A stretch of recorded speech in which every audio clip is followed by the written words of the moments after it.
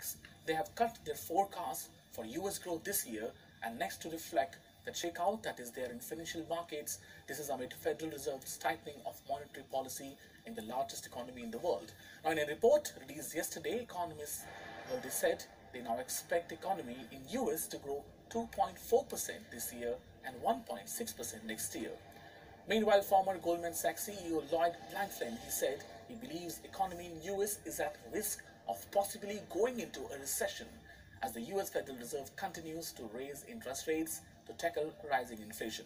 Now, last week, Federal Reserve Chairman Jerome Powell, he acknowledged that increasing interest rates will include some pain, but added that a far worse outcome would be for prices to continue spiking. Now, in March, Fed approved a quarter percentage point rate hike, but some analysts, they say the fair policymakers have fallen too far behind to curb price increases without sort of sharp rate hikes that might cause recession. Our public health authorities in the United States have responded with praise. Oh, we can learn something from the Chinese. So watching that, you begin to ask yourself, what could stop something like that from happening here if the people in our country are for it? Well, Lily Tang has been asking that question. She was born in China. She came to the United States, to New Hampshire. She's now running for Congress. Here's her campaign ad.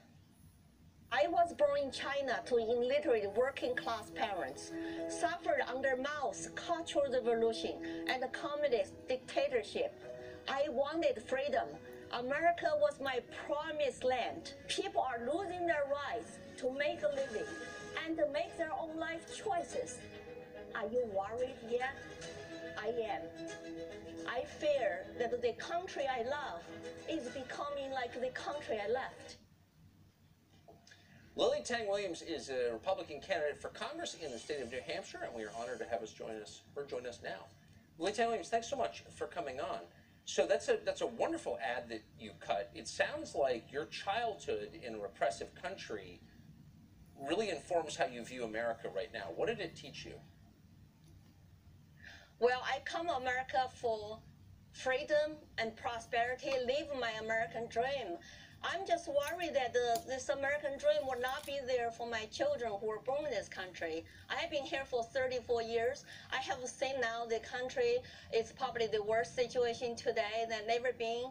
And I see this rise of authoritarianism and tyranny in our country and canceling people's rights and silence decent voices.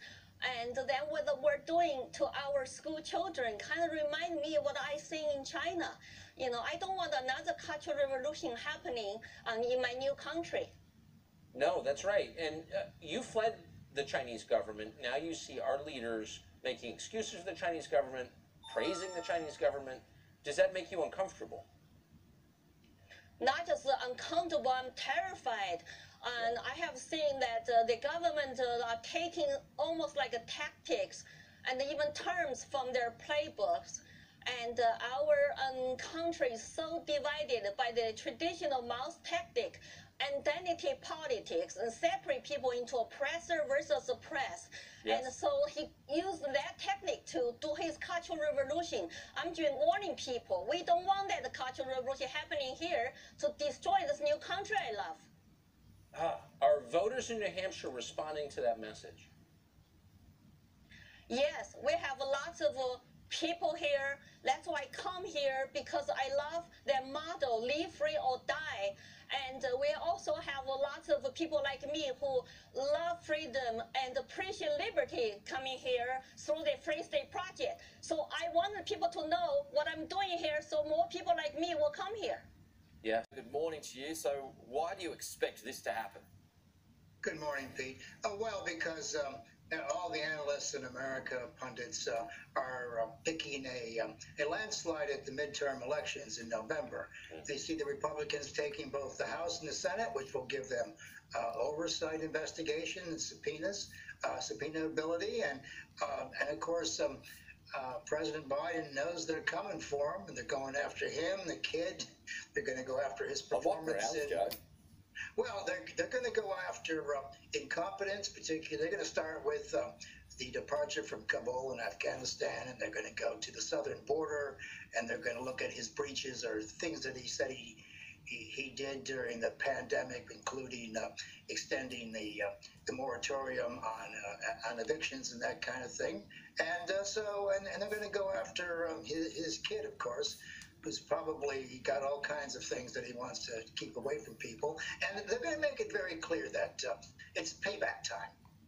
The only thing, Pete, that might save the president is the fact that they like Kamala Harris less than he does. So, that's his only protection. But there's no doubt about it that impeaching the president has now become the new blood sport in America. And I think Biden knows it's coming. He hired a very expensive fellow. He's going to be called special counsel, and his only job is to keep President Biden out of jail. Yeah, I mean, like you said there, now a buzzword. It used to be rare as hen's teeth, but I guess Donald Trump's impeachment has changed the game here, and now it'll just be a regular thing. Yes, it will. As soon as you get about 218 votes in the House of Representatives, you can order impeachment on anybody, regardless of whether they're successful or not. Right. And Pete, they might even go back after Hillary Clinton, since you could do these things after they've left office now. So there's all kinds of things. I think the other thing, too, is that's going to make this very attractive to the Republicans. By November, I believe that the Ukraine war will have lost its novelty. People will stop going over there, etc. We're going to be into an artillery stalemate over there. And I think Americans are going to want to hold someone accountable for inflation, and of course now with the baby formula and all the rest of it. I think they're going to come very close to home. Senator Rand from Kentucky, who's usually the Lone Ranger in this kind of thing, says, you can't bankroll Ukraine and keep it safe while you doom the American economy to bankruptcy. When you start giving $40 billion in aid, military aid to somebody, you're emptying America's coffers and its ability to fight for itself. So I think there'll be some kind of adjustment there. But there's no doubt about it. President Biden